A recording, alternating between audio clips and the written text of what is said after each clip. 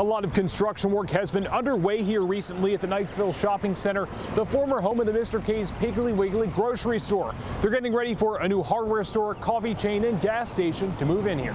For about a year and a half, the former Knightsville location of Mr. K's Piggly Wiggly store has been vacant. It's located right in the middle of a fast-growing area at the crossroads of Orangeburg Road and Central Avenue. Last month, renovations and construction began here to make way for new businesses. There's going to be a hardware store that's going to go in the old Piggly Wiggly section of the shopping center, and they're also going to put a garden center on the other side on one of the ends. Graco Hardware, an 1,800 square foot Dunkin' coffee chain location with a drive-through, and a Parker's gas station and kitchen are all set to move in this year.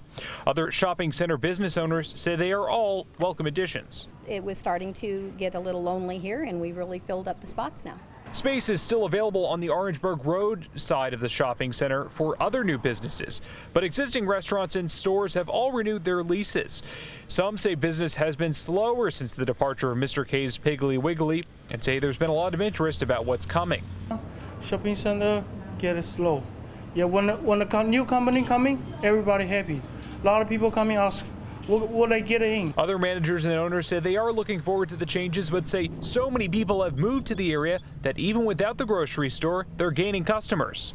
I was still getting my customer base and it was growing, but yeah, it did look a little bit more on the slow side as to what's over there. There aren't many cars over there, so no one's going to drive in and check it out. And town officials say all of the construction work should be completed here by the end of the year, and the businesses will move in once that construction is complete.